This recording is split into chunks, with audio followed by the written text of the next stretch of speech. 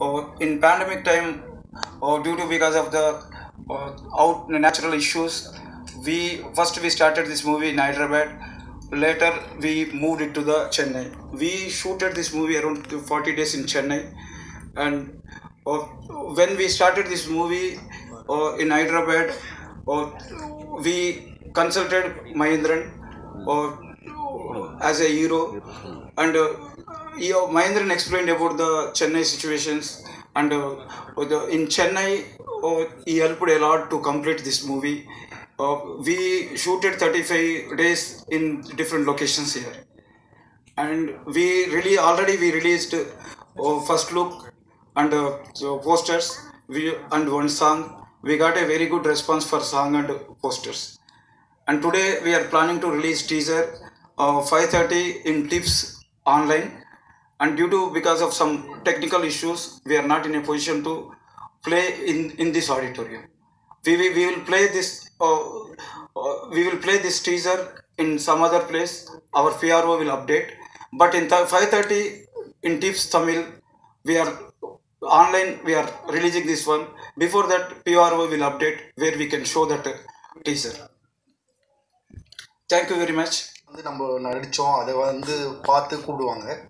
இந்த படம் வந்து எப்படி எனக்கு கிடைச்சிது அப்படின்னா, மகி ஷூட் பண்ணுறாருன்னு சொல்லிட்டு வெங்கடேஷன் சொல்லிட்டு மேனேஜர்னு இருக்கார். அவர் அந்த படத்துக்கு எனக்கு கூப்பிட்டுருந்தார். அப்போ நான் ஷூட்டிங் பார்க்க போனேன். ஒரு செட்டில் இண்டோரில் எடுத்துருந்தாங்க. அப்போ மணி சாருடைய டைரக்ஷனும் அவங்க பண்ணுற ஒர்க் எனக்கு ரொம்ப பிடிச்சிருந்தது. நானாக வாண்டடாக வாய்ப்பு கேட்ட படம், முதல்ல வாய்ப்பு கேட்ட படம் இந்த படம் தான்.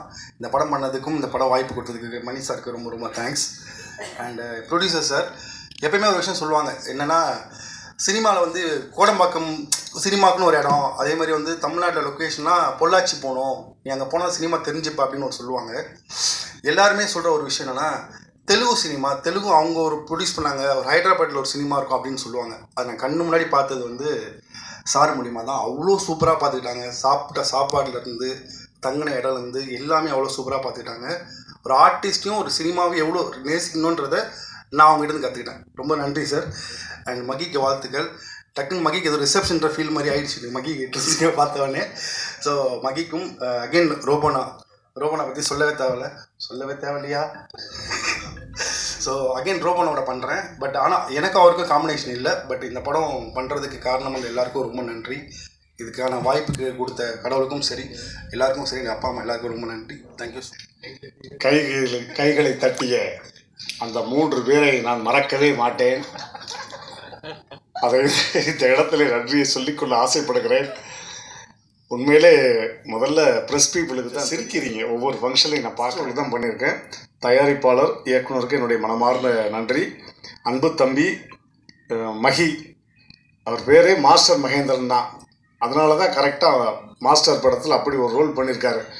அந்த படத்தை நான் இதில் லிங்க் பண்ணியிருக்கேன். நான் ஒரு ஆட்டோ டிரைவராக வரும்போது ஆட்டோவை குத்துவார். அங்கே செவத்தை குத்துன மாதிரிலாம் இங்கே குத்திக்கிட்டு இருக்கக்கூடாது, புரியுதா? பேசாமல் உட்காரு அப்படிலாம் சொல்லியிருப்பேன். அதனால் அதே மாதிரி இன்றைக்கி நான் ஒரு சின்ன ஒரு வேண்டுகோள். நேற்று கவிதா மேடம் தான் சொன்னாங்க, நேற்று தெலுங்கில் வந்து டீசர் ட்ரெய்லர் அவ்வளோ சூப்பராக இருந்துச்சு, இங்கே வந்து அதை வந்து ப்ளே பண்ண முடியலை, சென்சார் போர்டு வந்து இன்னும் அது வந்து அதுக்கு வந்து இது கொடுக்கல அப்படின்னு, சென்சார் பண்ணலேன்னு. நான் என்ன சொல்கிறேன்னா, தணிக்கை குழுக்கு இந்த மாதிரி எங்களை மாதிரி கலைஞர்கள்லாம் இதை நம்பி தான் வாழ்வாதாரமே. அதுக்கான கரெக்டான நேரத்தில் நீங்கள் சென்சார் கொடுத்தீங்கன்னா தான். இல்லைன்னா காலையிலேருந்து தம்பி எவ்வளோ டென்ஷனாக இருந்தாலும் எனக்கு தான் தெரியும். இங்கே வரும்போது கூட இன்னமும் தூங்கலை. 3 மணிலேருந்து தயாரிப்பாளர், டைரக்டர், இவர் எல்லாருமே அதை வந்து தயவு செய்து அந்தந்த நேரத்தில் கொடுத்தீங்கன்னா தான் அதை நாங்கள் ப்ளே பண்ணி அதை பார்க்குறதுல எங்களுக்கு ஒரு சந்தோஷம்.